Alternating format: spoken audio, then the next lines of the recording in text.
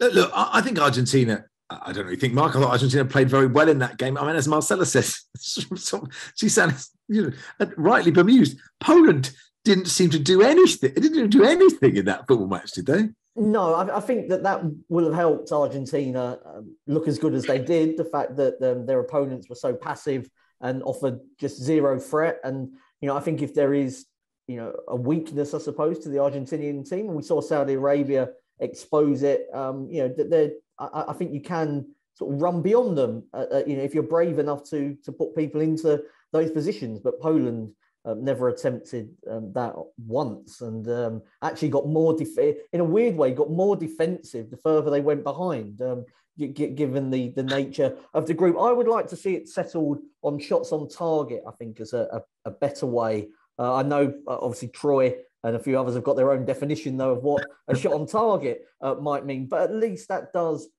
to some extent, encourage attacking play. True.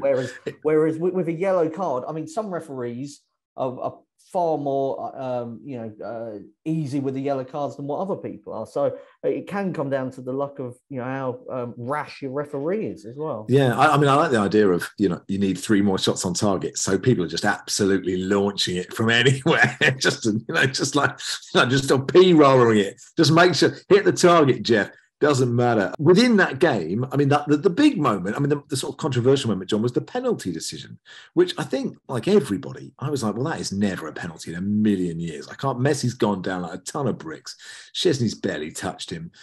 And then just sort of, as my evening progressed, I started thinking maybe it is a foul because Messi's got the ball and Szczesny's punched him in the face, not a lot. And someone tweet me saying you've taken 44 minutes for that VAR decision, which is quite a long time. But are we not having it? Are we not saying Dale Johnson, ESPN, and football laws man said yes. Not a penalty. No, and right. And I would always bow down to Dale. On that anyway. It was. No, I mean, funny enough, when the way Messi went down, I thought, we're in for a World Cup concussion controversy here. Messi with concussion. Of course, he was fine because Szczesny's fingernail had brushed against him in the act of reaching for the ball which he got to first. And let's just say, if I don't think that okay, do you reckon VAR referees up in the gantry, up in their version of the Uxbridge office that we have in the Premier League?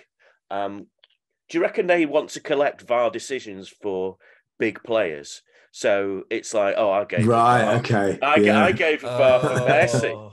Oh, do you know what? I gave one for Ronaldo. And then, and then the one at the other end's thinking, it'd be just great if Lewandowski got in the box. But obviously that's not going to happen today. But, so I could give him a decision. And they're sort of, they're a group of starfuckers to call it any other way. Because I have and of course Messi has been an ambassador for this World Cup.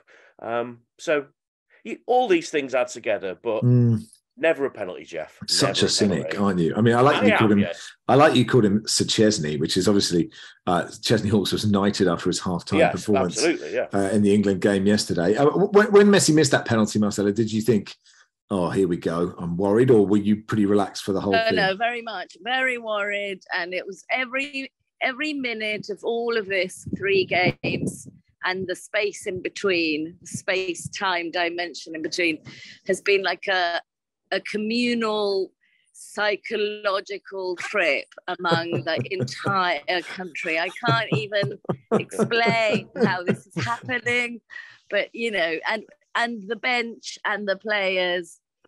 There was a rather lovely kind of Proustian piece the other day saying those tears from the manager and his assistants were the sign we needed to know that they're feeling it with us, and we're all together.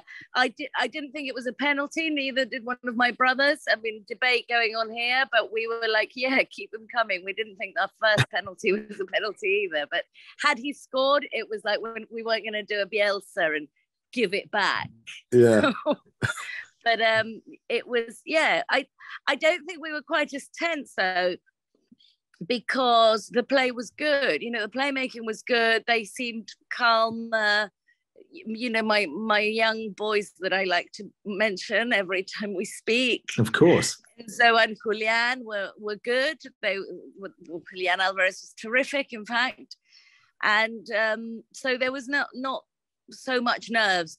We did lose the internet connection for a couple of minutes at one point, and that did look like might be the end of family life and perhaps the neighborhood, because I was about to climb over the garden wall and just sit on the neighbor's settee. But I don't know.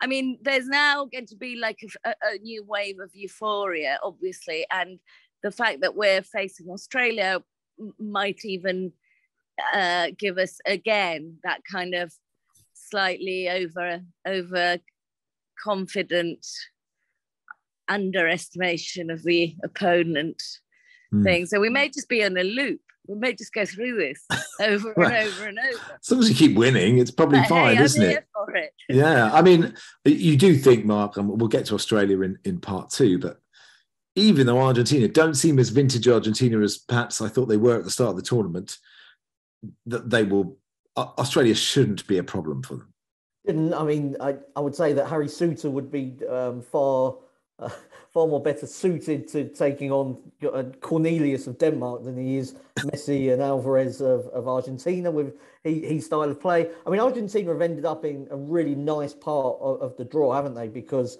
Australia would be the weakest team left in the competition at the moment in terms of those that are through.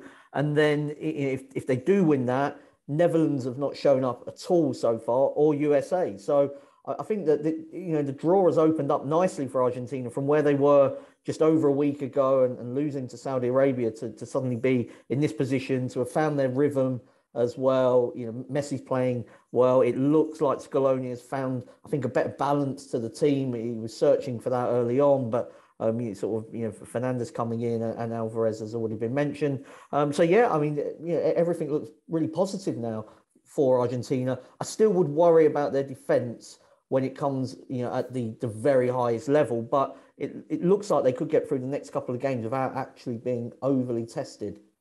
I was actually quite impressed with them, Max, this evening, even though it was against a completely non-existent team. But we haven't talked about the main man yet. Messi was absolutely magnificent tonight. Marcella, I thought you would be jumping in from, the shrubbery in the background there. You'd be jumping out saying, yes, absolutely. No, he was absolutely magnificent today. No, I did, but I muted my mic. But absolutely, absolutely magnificent. And he was consistently magnificent. Yes.